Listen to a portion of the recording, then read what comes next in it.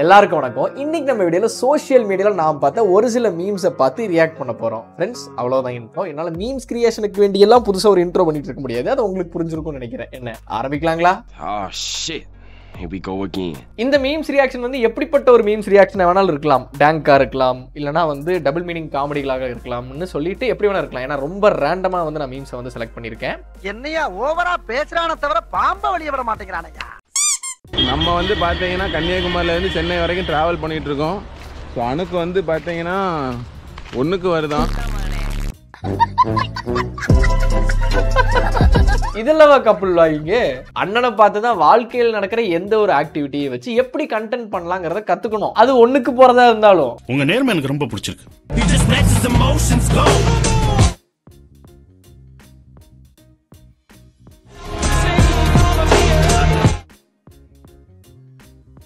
Stage போட்டவன் எவன்டா? ஒரு அரசியல் கட்சி தலைவர் கூல் சுரேஷ் மாதிரி குதிக்க வைக்கிறீங்க. Hearing mysterious sound at 2 AM depressed me to ghost. நான் மொத்த அனுமதியும் தரேன், நீங்க என்ன யூஸ் பண்ணிக்கலாம். இது வரைக்கும் நான் நிறைய பேர் யூஸ் பண்ணி தூக்கி போட்டிருக்காங்க. மனுஷனுங்களே, நீ பேயா இருந்தாலும் பரவாயில்ல, நீங்க என்ன யூஸ் பண்ணிக்கலாம். நான் நல்லா கேட்கிற முடியும். உங்களுக்கு பிடிச்சிருக்கு? Betrayal and cheating. In this chapter, simply Sarath bro also dealing with the same problem. நம்ம எல்லாத்தோட லைஃப்லயும் betrayal, cheating மாதிரி விஷயம் நடக்கிறது வந்து ரொம்ப காமன். ஏன்னா நம்மளே ஒருத்தவங்க யூஸ் பண்ணுவாங்க, நம்ம ஒருத்தவங்களை யூஸ் பண்ணுவோம். ஸோ ஒவ்வொருத்தவங்க ஆங்கிள் இருந்து பார்த்தா ஒவ்வொருத்தவங்க வில்லனா தெரியுமா. அதனால சீட்டிங், betrayal மாதிரி விஷயத்தை எல்லாம் ரொம்ப ஹார்ட்டுக்குள்ள இறங்கி ரிவெஞ்ச் எடுக்கணும்னு நினைச்சுக்காதீங்க. அப்படியே ஜாலியா விடுங்க. கண்டிப்பா ஒரு நாள் வந்து உங்ககிட்ட சிக்குவாங்க. அப்போ வந்து வச்சு செஞ்சிடலாம். ஓகேவா? when she seriously motivates about my life and career me. சரி, என்ன ட்ரெஸ் போட்டிருக்க? அதுலயே தான் இருப்பியாடா? சொல்லு, அதுலயேதான் இருப்பியா? எப்ப பார்த்தாலும் உனக்கு அதுல ஒரு கண்ணாவே இருக்குது.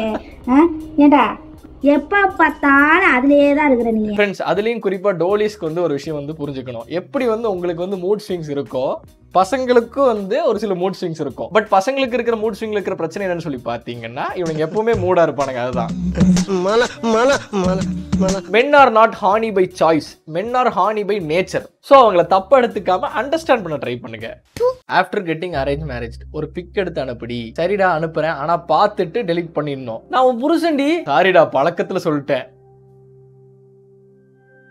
இப்படிப்பட்ட ஒரு சிச்சுவேஷன் யாருக்குமே வந்துடக்கூடாதுன்னு வேண்டிக்கோங்க நண்பர்களே. ஏன்னா ப்ரேயர் பண்றதை தவிர நம்ம கிட்ட வேற வழியே இல்ல. சின்ன வயசுல இருந்து எவ்வளவோ ஆசைப்பட்டிருக்கேன். அதெல்லாம் கிடைச்சிருச்சா? அதில் இது ஒன்று நினைச்சு போயிட்டே இருக்க மாமா. நீங்க குடிப்பீங்களா? சம்டைம்ஸ் குடிப்பேன், மோஸ்ட்லி துப்பிடுவேன். நண்பர்களே, நீங்க அடுத்த தடவை கேள்வி கேட்கும் போது தண்ணி அடிப்பீங்களான்னு கேள்வி கேட்கணும். அதை விட்டுட்டு குடிப்பீங்களான்னு கேள்வி கேட்டா இந்த மாதிரி பதில தான் நீங்க எதிர்பார்க்கணும். போயிட்டு வந்ததுக்கப்புறம் வந்து பண்ணா ஒருத்தனை போட்டு குத்திக்கிட்டே இருந்தா ஒரு கட்டத்துக்கு மேல அவனுக்கு வெறியாயிடும். அவன் ஆலமரமா வளர்றதை விட அசுர மரமா வளர்ந்துருவான். ஓகேவா? அந்த மாதிரி வந்து பண்ண ஒரு செம்ம வெறியாயிட்டேன். ஆனா இவனுக்கு தான் அடிக்கிறானுங்கன்னா இவனும் சும்மா இருக்கானா? அவனை சொல்லி நிறுத்துங்களேன்டா. ஐ திங்க் எப்படி பிடிஎஸ்எம்ல வந்து பனிஷ்மெண்ட்ஸை வந்து பிளஷரா எடுத்துக்கிறாங்களோ, இன்டைரக்ட்லி டிடிஎஃப்னா இந்த மாதிரி ட்ரோல்ஸ், மீம்ஸ் எல்லாம் வந்து ஒரு பிளஷரா எடுத்துக்கிறாரான்ட்டு எனக்கு தோணுது. வடக்கன்ஸ் while seeing a lizard. டேய், இதெல்லாம் போய் போட போயிடாதீங்கடா. அடுத்த நாள் நியூஸ்ல குஞ்சை கவிய கொமோடோ டிராகன் சொல்லிட்டு ஹெட்லைன்ஸ் வந்துரும். பட் எப்படி பார்த்தாலும் each love is differentல. இது ஒரு வகையான லவ் தான்.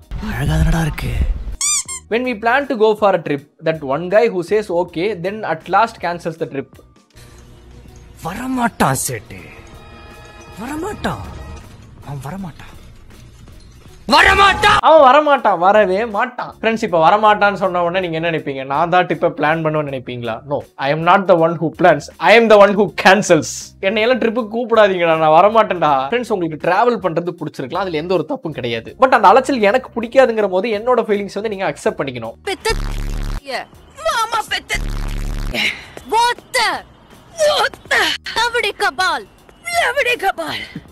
விருந்தாளிக்கு பிறந்தவனே, விருந்தாளிக்கு பிறந்தவனே. எனக்கு இந்த வெப் சீரிஸ் ரீஜனல் லாங்குவேஜ்ல டப்பிங் பண்றானுங்க, பாத்திருக்கீங்களா? அவனுங்க மட்டும் கையில கிடைச்சானுங்க. அவனை செருப்பாலே அடிப்பேன் சார். எதுக்குடா கெட்ட வார்த்தை போடுறீங்க? அந்த சீனுக்கு கெட்ட வார்த்தை தேவையே இல்லடா. ஒரிஜினல் லாங்குவேஜ்ல OTT காரனை சாட்டிஸ்ஃபை பண்ணவங்களுக்கு வேண்டி அங்க வந்து கெட்ட வார்த்தையை போடுறானுங்க. அதை எதுக்குடா அப்படியே டப்பிங் பண்றீங்க? Toxic husband in the first night. இல்லடா ரத்தத்தையே காணோம். அது எப்படி வரா? இப்ப இந்த இதுல ரத்தம் வரல. டேய் உனக்கு என்னடா பிரச்சனை? எனக்கு ரத்தம் வேணும். இப்போ வரமாடா.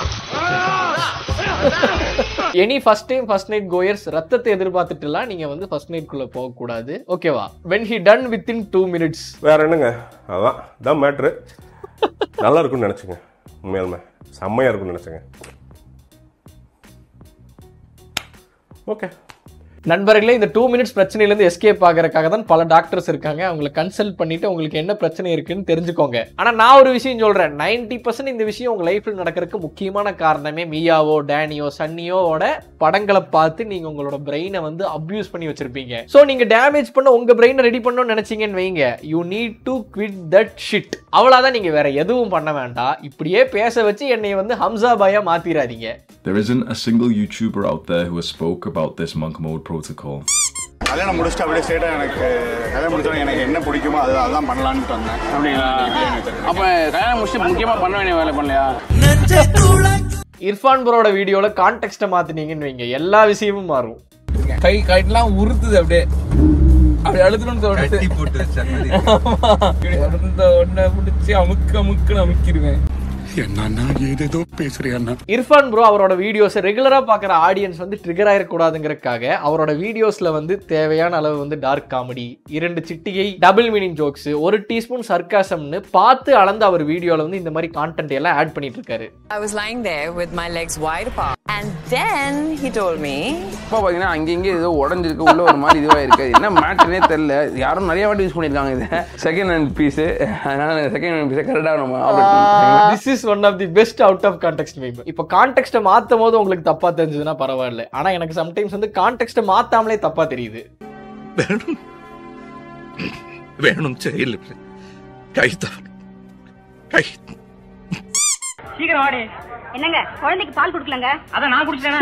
ஐயோ நான் அது சொல்லலங்க, புட்டி பால சொன்னேன். சீக்கிரம் காந்து எடுத்துட்டு வா. அந்த காலத்துல எல்லாம் ஒரு படத்தை சென்சார் பண்றதுங்கிறது ரொம்ப ஈஸி. ஏன்னா சென்சார் பண்றதுக்கு ஒரு ஹிந்தி ஆபீசர் உட்காந்துருப்பாரு. அவருக்கு பால்னாலும் என்னன்னு தெரியாது, நான் குடிச்சிட்டனாலும் என்னன்னு தெரியாது.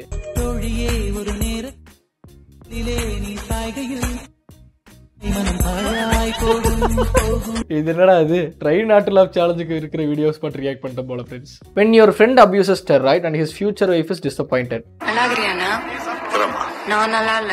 சிங்க மாதிரி இந்த மனுஷனை என்ன பண்ணி வச்சுக்கிறாங்க. இப்ப நம்ம ஊர்ல போயிட்டு இருக்கிற நிலைமையை பார்த்தா பாடி பில்டர்ஸ் எல்லாம் வந்து அவனுங்களே குத்திட்டு செத்துருவாங்க போல. நான் சும்மா எல்லாம் சொல்லிங்க, வாரத்துக்கு நியூஸ்ல வந்து ஒரு பாடி பில்டர் செத்துறான்னு சொல்லி நியூஸ் போடுறானுங்க. என்னடா சொல்ல வர? நான் சாக போறேனா? ஸ்டீராய்ட்ஸ் அபியூஸ் பண்ணி ஆர்கன் ஃபெயிலியர், பிரீத்திங் இஷ்யூஸ்னு சொல்லிட்டு பல பிரச்சனை போயிட்டு இருக்கு. ஃபிட்னஸை பத்தின எந்த ஒரு நாலேஜ் இல்ல, நியூட்ரிஷனை பத்தி ஒரு இளவும் தெரியாது. அப்புறம் என்ன மயிருக்கடா ஸ்டெராய்டு எடுக்கிறீங்க? இவனுக்கெல்லாம் அப்படியே ஜிம்முக்கு வந்தவொடனே அர்னால்டு மாதிரி ஆம்ஸ், 36 சைஸ் பூப்ஸ் வந்துடணும். முதல்ல ஃபிட்னஸ்ல என்ன இருக்குன்னு கத்துக்கோங்க. அதுக்கப்புறம் ட்ரெயினர் கிட்ட போயிட்டு ப்ரோ 2 மாசத்துல எனக்கு ரிசல்ட் வரணும் ப்ரோ, அந்த மாதிரி ஏதாவது ஒரு சப்ளிமெண்ட் கொடுங்க ப்ரோ. பிரச்சனை இல்லை ப்ரோ, மருந்து கொடுத்தீங்கனாலும் சாப்பிட்டுக்கோங்க ப்ரோ. எனக்கு வந்து எங்க அக்கா கல்யாணத்துல வந்துட்டு இந்த பைசப்ஸ்ல வந்து வெயின்ஸ் தரணும், அப்படி இல்லைன்னா என்னோட கல்யாணத்துல வந்துட்டு ஆப்ஸ் தெரியணும்னு சொல்லிட்டு மட்டமான ஒரு ஷார்ட் டேர்ம் கோல்ஸை வந்து கையில வச்சுக்கிட்டு இவனுக்கு இந்த மாதிரி விஷயங்கள்லாம் பண்றானுங்களோன்னு எனக்கு தோணுது. உனக்கு நண்பர்களே, ஸ்டெராய்டு இன்ஜெக்ட் பண்ணி டேப்லெட்ஸ் ஓரல் எடுத்து பல பேர் சாவறாங்க. ஸோ இந்த பொருள் எங்கேயுமே கிடைக்காதுன்னு நீங்க நினைச்சுக்காதீங்க. நம்ம ஊருக்குள்ள இருக்கிற 90% ஜிம் இருக்காங்க பாத்திருக்கீங்களா, அந்த ஜிம்ல இந்த பொருள் ரொம்ப ஈஸியாவே கிடைக்கும். சப்ளிமெண்ட்ஸை விட இந்த ராய்ட்ஸ் வந்து விலை கம்மியா இருக்குதுன்னா பாத்துக்கோங்க. ட்ரெயினர் செத்துட்டாரு, பாடி பில்டர் செத்துட்டாருன்னு சொல்றாங்களே, என்னைக்காச்சும் இந்த ஸ்டெராய்டு மாஃபியா வந்து தடுத்தாங்களா? அவங்க எல்லாம் சந்தோஷமா சப்ளை பண்ணிட்டு ஆளை கொலை பண்றானுங்க. பேர பசங்களா, இந்த வலையில விழுந்து செத்துறாதீங்கடா, திருந்துங்கடா. திருந்திங்கடா கண்ணு, திருந்திங்கடா, திருந்திட்டு ஒரு தமிழ்நாட்டில் ஒரு சாதனை பண்ணுங்கடா கண்ணு, சாதனை பண்ணுங்கடா கண்ணு. அவ்வளோதான் ஃப்ரெண்ட்ஸ், இந்த மீம் ரியாக்ஷன் வீடியோஸ் வந்து இதோட வந்து முடிவடையுது. வீடியோ நல்லா இருக்கும்னு நினைக்கிறேன். அப்படி உங்களுக்கு இந்த வீடியோ பிடிச்சிருந்துச்சுன்னு வைங்க, மறக்காம இந்த வீடியோக்கு 6000 லைக் அண்ட் 600 கமெண்ட்ஸ் போட்டுருங்க. பீயிங் நிசார் சேனலுக்கு சப்ஸ்கிரைப் பண்ணிருங்க. வரட்டா?